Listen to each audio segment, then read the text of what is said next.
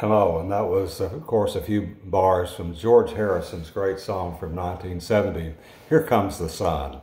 I'm Father Steve Sellers, and thank you for tuning into my YouTube channel today for my daily message of hope and inspiration.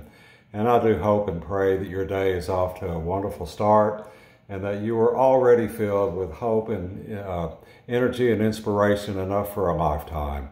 And if not, maybe I can say a few words that could help today. And I want to speak just briefly about the fear that I am perceiving all over the news media and indeed all over the world at this point about a new disease that has come into our vocabulary over about the last 3 months or so. The coronavirus, the COVID-19 coronavirus. There are all sorts of generalizations being made about that disease now. The panic generalizations and the overly optimistic generalizations. And the truth is, we really don't have enough data right now to come up with these global generalizations. The disease is mostly in certain countries now. It's showing up in a lot more countries, and we know that it is infectious and it does spread. But in terms of what does it mean for the future, we have to let either our fear talk, or we can do the opposite of fear and be faithful. You know, I have believed my whole life that it takes about the same amount of emotional energy to panic or to pray. And we get to make that choice. But if we panic, we need to know that we are going down a road that is filled with doubt and uncertainty and indeed with fear. And fear is truly the opposite of faith. I don't know much about the coronavirus, but I do know a whole lot about fear because that's a theological term.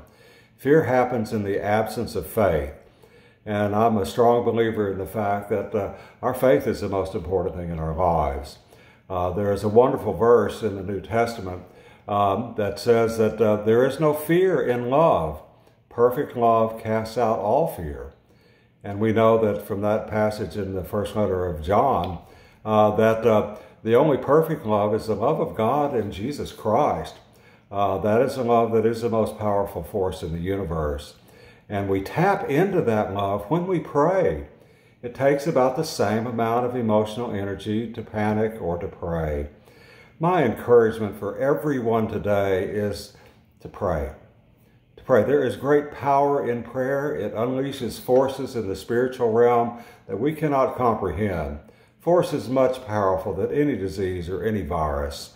Forces that can lift us up and bring hope into our hearts. There are people who tend and are prone to be panicked all the time. They live in a state of continuing crisis.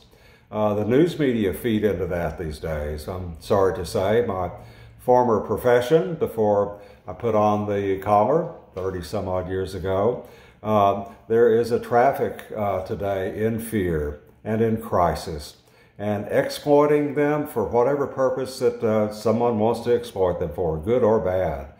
All I know is that we still know very little about the coronavirus and the huge predictions that are being made. I include them in my prayers, and my encouragement for you today is to take all of this into your prayers. Pray for those who are coming down with this new disease. Pray for the ones who have come down with the older diseases that right now have greater and higher spread rates and mortality rates, and we do know a lot about them, like influenza, which has been around forever. And pray for those who have those too. And while we're doing all that, pray for our leaders. Pray for those who are in charge of orchestrating the events that are to respond to things we don't know about. They need prayer now. They don't need condemnation or criticism. They need prayer, and so do we. So my encouragement today for you is lift up your hearts. The sun came out this morning. It seems to come out all the time. George Harrison was right. Here comes the sun. Focus on that. Focus on the light. Focus on the truth.